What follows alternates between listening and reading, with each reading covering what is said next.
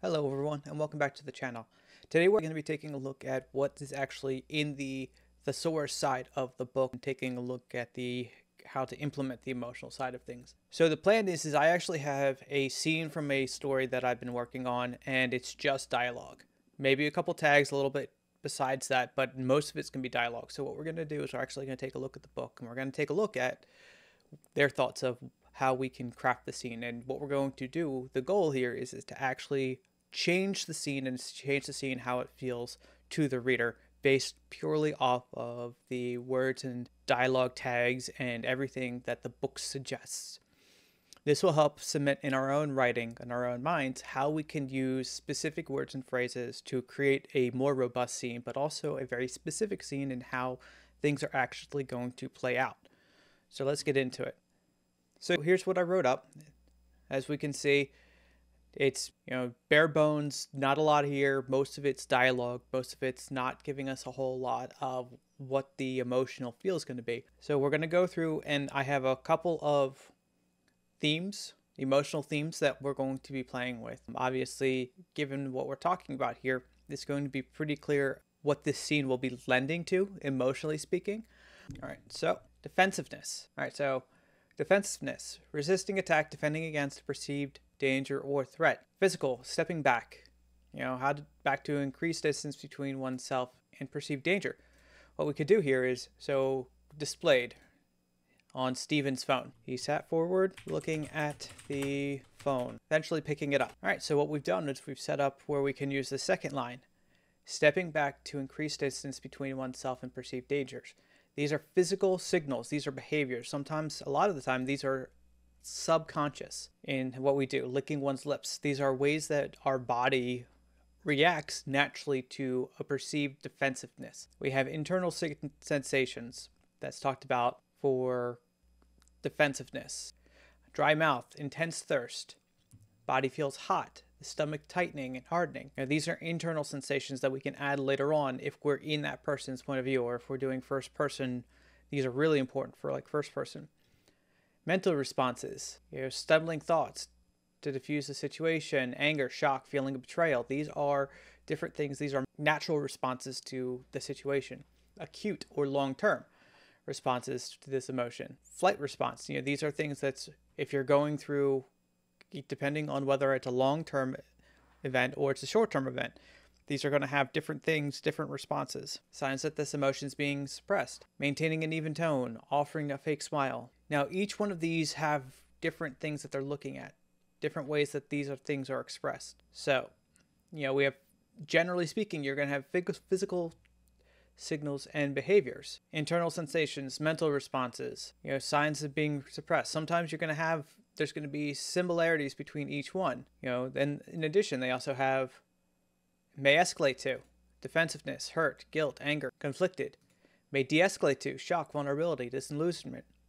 This is a really good thing for this book. If you're looking for a path for your character with these emotions, this book provides it. Depressed, mental responses, associated power verbs, ache, this is for desire. Ache, aspire, burn, caress, chase, covet. These are all very powerful words that are associated with desire, the idea of desire. Despair. And I'm not going to go through all of these because it would take forever, but it's a really good idea to try to see what's going on and read this book beforehand, so you have an idea beforehand before you get to the scene. This is part of your pre-writing prep that you should be doing. You should be paying attention to, hey, if I'm looking for this scene or I'm looking for this thing, how do I give a desired effect? How do I create a desired effect in our readers? And these are going to do it. So let's go back to what we were talking about. Determination, defensiveness. All right. So we've set up a scene with our character. He's leaning forward, which is important because after we have him lean forward, we want to have him lean back. So because what we're trying to do is he's subconsciously trying to create distance between himself and the perceived danger. Now, we're talking about a phone here. So the person's not actually in the room. So he's not physically trying to get away from the person, but rather psychologically, he's trying to create that distance. He fell back into the couch. He's creating that distance. He's moving from a leaning forward position to a backward position. He's creating that distance. All right, let's move on. Liar, she responded. You always have your phone on you. Why are you avoiding my calls? Now, this could easily be taken, depending on how this is read, is she's angry. So how do we lighten this up? How do we make it so, because we don't, in this scene, we might not want her to actually be upset. We might not want her to actually be unhappy. So how do we create a tell that she's not unhappy? Stephen could hear the smile in her voice. This automatically changes the scene. This changes her tone for our reader. Liar, she responded. He could hear the smile in her voice.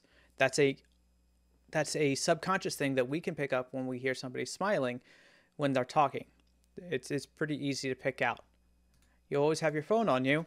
Here, it's a gentle ribbing that she's doing. She's saying, hey, I know you. Because I know you, why are you avoiding my call? She's really digging deep on this idea. So, I'm not. Now, how do we change? How do we add another layer of him trying to avoid? This is a good one. Crossing arms over one's chest. I'm not, he said, crossing his arms. This is another layer of him being defensive. He's trying to create a sense that he's being defensive. He's not being defensive, but at the same time, he's trying to protect himself from this line of questioning from his mother or his stepmom. We're creating a disjunction here. She sees herself as his mother. He's creating a barrier saying, no, you're not my mom. You're just my stepmom.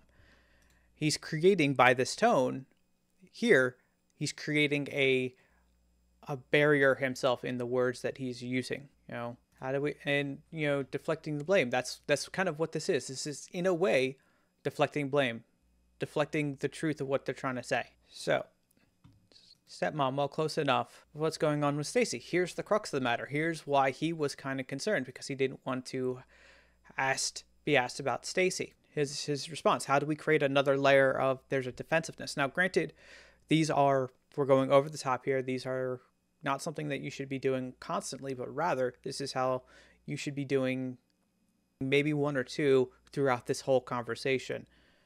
By doing too much, we're overloading the reader. But what we're trying to do here is just say, hey, here's how we're doing this. Here's how we're implying that he's being defensive. The sweat on his brow began to gather. She's trying to get the information about this girl, Stacy, but he's being defensive. He's changed tactics. He's changing how the conversation's going. And on one hand, it looks like he got away with it, but then she flips it back, says, quit stalling. What happened to Stacy? Because she's his mother figure, she knows him well enough to know when he's trying to be defensive. And this is something that our characters should be knowing beforehand, particularly when we're talking about side characters who know how people are going to react. Now, as readers, we are learning how this person's reacting to different stimuli. This is where it's really, really important for us to say, hey, this guy's going to be acting in this very specific way. We're creating a pattern. This is the start of our pattern of behavior for this character. This is a very mundane question that mothers and stepmoms and anybody who's a mother figure is going to care about the person that they love. They're going to have these questions and they're going to care about it, specifically when we're talking about relationships. And that's the thing here. And because we see here, they're no longer together. So this is something that he's been avoiding in the scenario. This is the one that he's trying to avoid doing so he doesn't get pushed further. Now, there could be other reasons why he doesn't want to talk about this. But what we're trying to do here is we're trying to create a very specific scene in a very specific manner that he's going to be responding to this specific stimuli. All right, so now, what are internal sensations? Stephen's mouth felt like chalk. That is going back to the idea that internal dry mouth, intense thirst, that response that we have when we're panicking. Body feels hot. These are different ways we could say the same thing. This goes back to the sweat.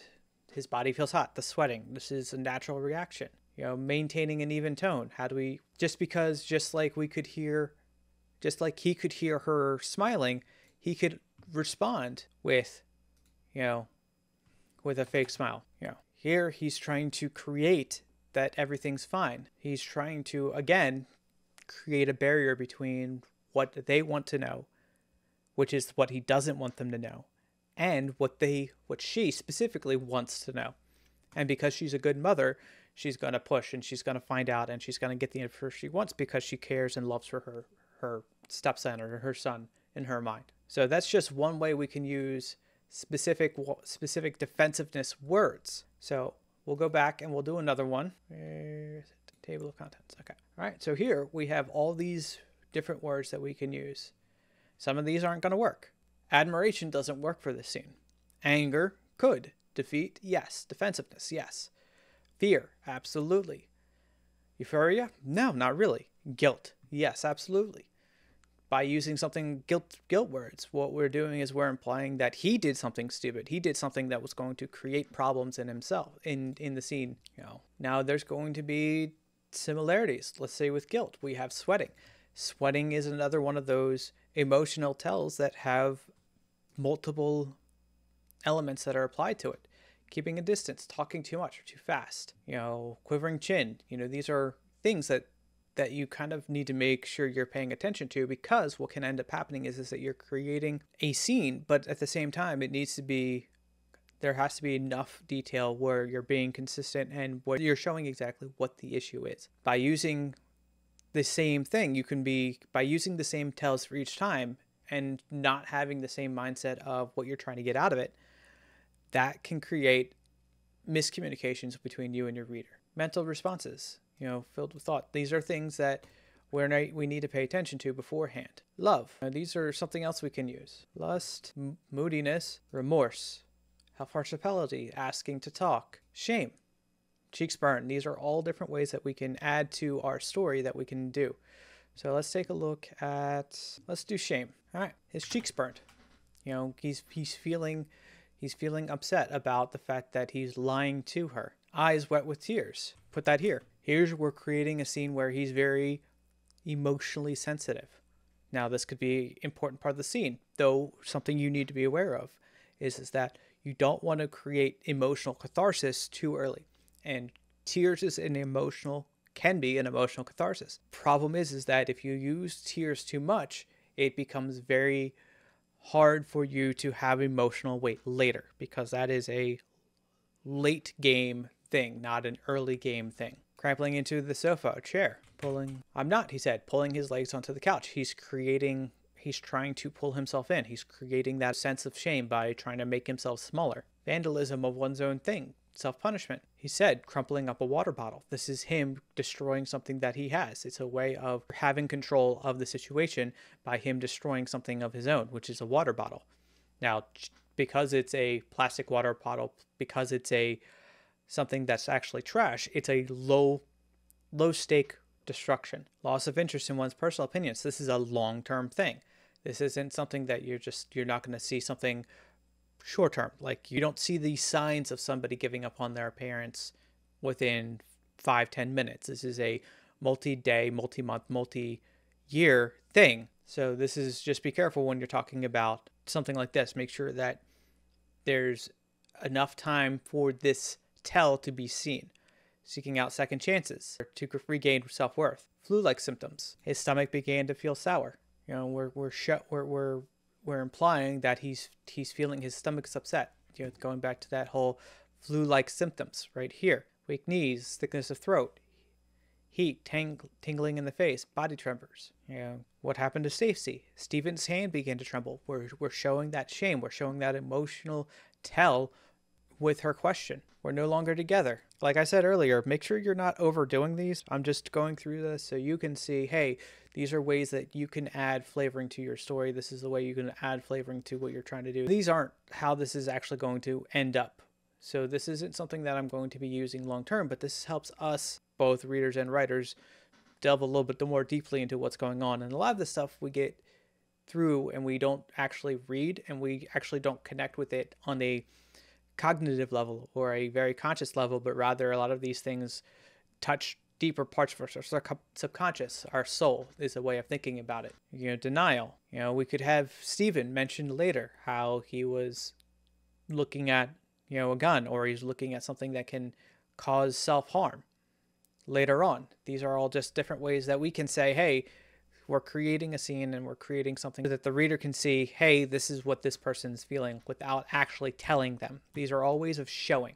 engaging with others, yet showing discomfort, avoiding contact, fidgeting. Fidgeting is an easy one. Stephen picked up the pen and began to flip it between his fingers. This is him fidgeting. This is him having an impact on the world around him.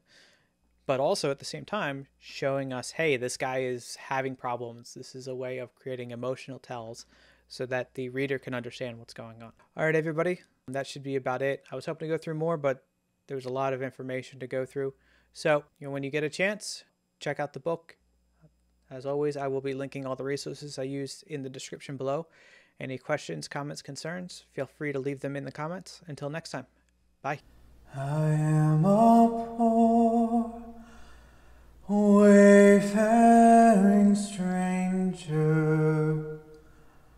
I'm traveling through this world of woe. Yet there's no sickness, toil, nor danger in that bright land to which I go.